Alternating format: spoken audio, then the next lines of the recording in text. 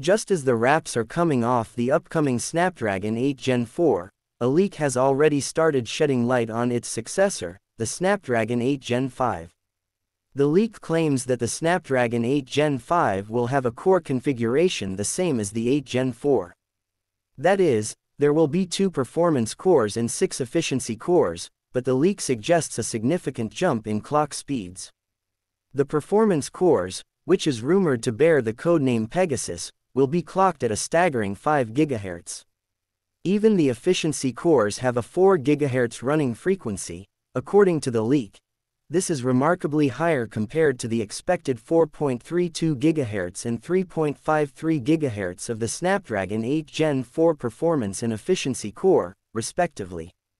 The leak, although not directly, hints that these impressive clock speeds might only apply to the Snapdragon 8 Gen 5 variant manufactured on 3nm production node.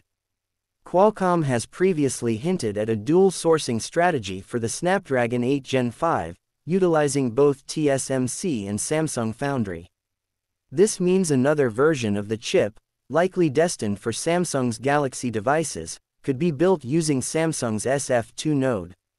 The clock speeds for the Samsung-made version remain unknown, but rumors suggest that Samsung's SF2 node could be equally powerful. As a result, the Samsung-made Snapdragon 8 Gen 5 might also match or even surpass the performance of the TSMC-built chip. It's still too early to discuss the Snapdragon 8 Gen 5, as Qualcomm is currently focused on finalizing its flagship SoC for 2025, the Snapdragon 8 Gen 4. This means there's ample time for the details of its successor to change. The Qualcomm Snapdragon 8 Gen 5 will deliver a significant performance boost over its predecessor.